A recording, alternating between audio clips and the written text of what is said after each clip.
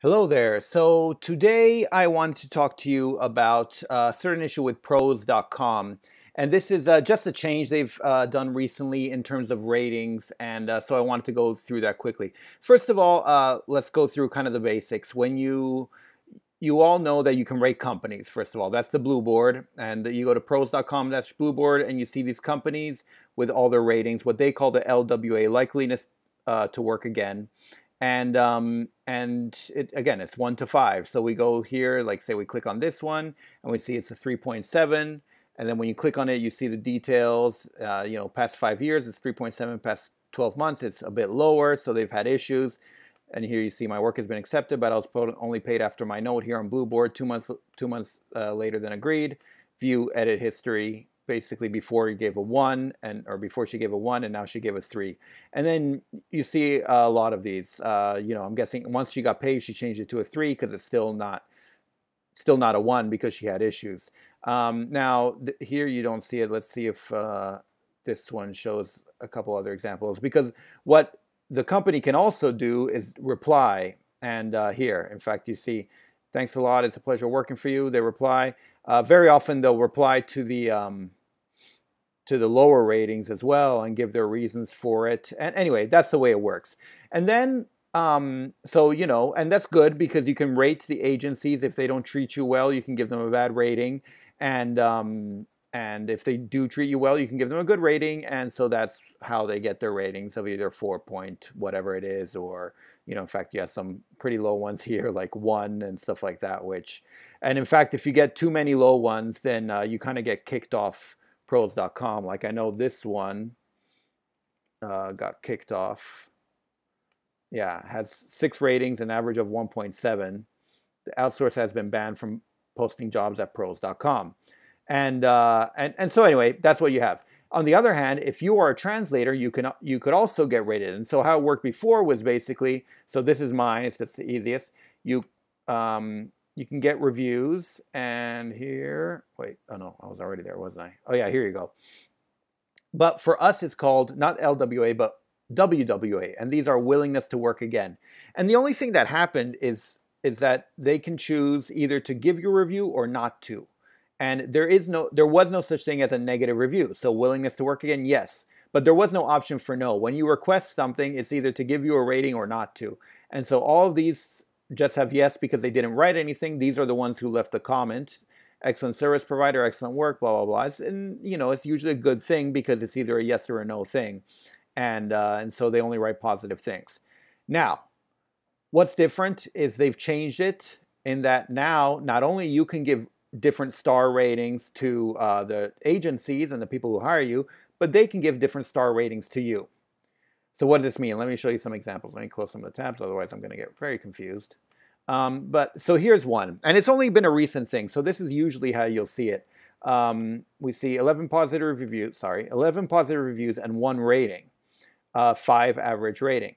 Now, I know this one because I'm the one who gave him the rating. I needed someone with some Tibetan to English, short Tibetan to English translation, and he was very helpful. So I gave him the rating, and I gave him 5 stars. So now he has an average of 5 stars. It's only one thing. Of course, it shows 12 reviews because he has the other reviews. But as you can see here, it just has a thumbs up.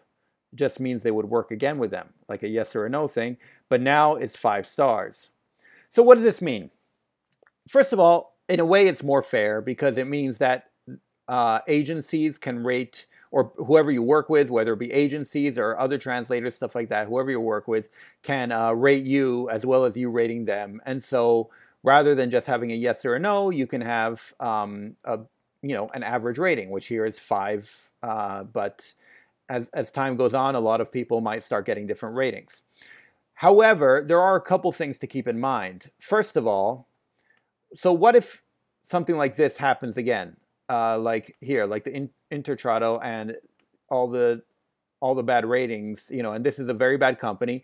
And so here, Patricia and Nicole give a bad rating to this company. What happens? Well, the company, instead of writing a response here, like in the other examples, they can decide to go to Patricia and give her a low rating, Okay, she has no feedback, but to give her a low star rating and kind of as a response, and then maybe emailing her saying, oh, until you change your rating for us, I'm not going to change my rating to you. Whatever you give us, I'm going to give you.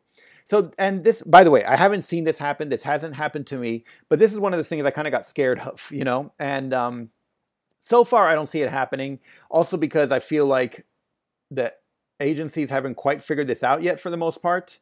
They're usually a couple steps behind, and so they haven't figured out that they can rate back, or maybe the games they could play or something. But eventually they might, and unfortunately then you can get stuck with trying to play this game. If you want to get a high rating from them, you need to give them a high rating back, and it might end up not being very honest. And yeah, I don't know. So this might be an issue. How do I recommend dealing with it? I think what's going to happen is people are going to be paying a lot more attention to who they get jobs from. Because before, like say you have someone like this who has a very low rating, 2.8, or here, 2.7 with 19 ratings. That's quite low. And they want to hire you for something. And here you say, never paid in time, payment, this person got payment on time, no problems.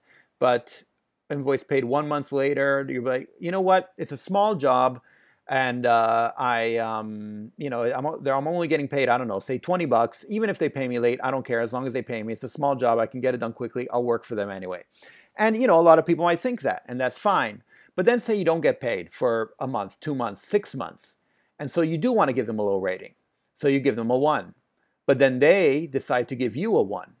Unfortunately, even if it's a small job, a rating for a small job is just as bad or just as good. It's just just as important as a rating for a big job. It's a rating, and so if they give you a bad rating, even for that $20 job, you kind of think, oh, maybe I shouldn't give them a bad rating, and so hopefully that makes sense. These kind of games you could play back and forth, and so you kind of want to make sure, like, what if this J Traducción kind of gives a bad rating, and so then this company here, Equivalong, decides to give him a bad rating as a response, and says, oh, until you change your rating, I'm not doing that. Stuff like that could happen. So I do think what's going to happen is people will pay a lot more attention, be a lot more careful with who they do business with, right? So I might say, actually, I don't want to risk getting a bad rating back if I have to give a bad rating to this person. Or the people who get hired be like, you know what? I'll just give them a good rating to make sure that I get a good rating. I don't care if it's honest or not. And, so you could see games like that being played. So I don't know if they're going to do anything. I really don't know what exactly they could do to rectify it. But just it's something to keep in mind that those issues could happen. So I do think it's important to, first of all, pay a lot more attention to the ratings for any company you work for. Even if it's not through Pros, check the Blue Board at Pros. It's the best place to check these ratings. Most companies, pretty much all the companies, are on this, and so you can look them up and see how they're rating, and decide if you want to do business with them. And the second thing is, I'm not sure exactly how to word this, but you could do something when you ask for a rating from the company.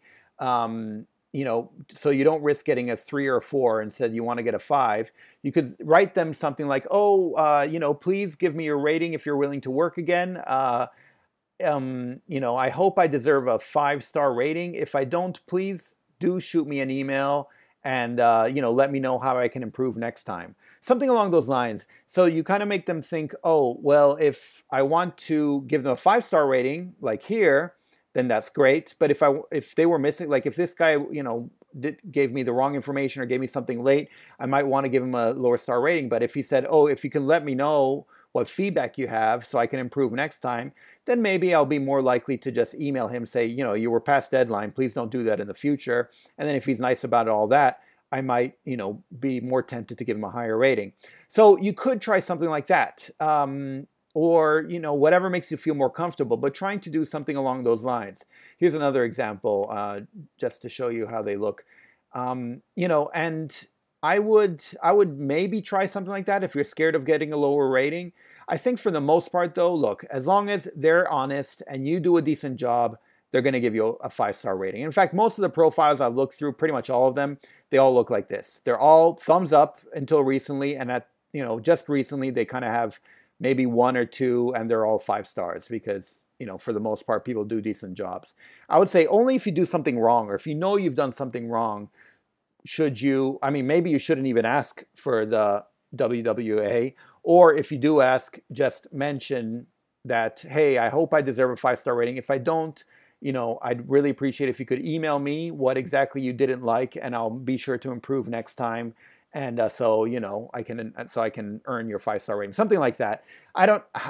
Again, I haven't tried it yet, but I'm just going through my mind of how to deal with it and how to deal with the fact that they could start giving you low ratings, and then it can become an issue.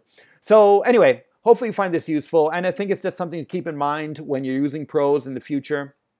Keep this in mind. Keep in mind that they can rate you too. It's not only a willingness to work again, but now it's also a star rating. So you'll want to do a good job. Ideally, this doesn't change much of anything. You still do the best job you can do, and hopefully you can earn your 5-star rating. And but it is a bit of a different dynamic, so it's just something to keep in mind, I guess. So yeah, that's pretty much it for now. I'll talk to you in the next video. Thanks. Bye.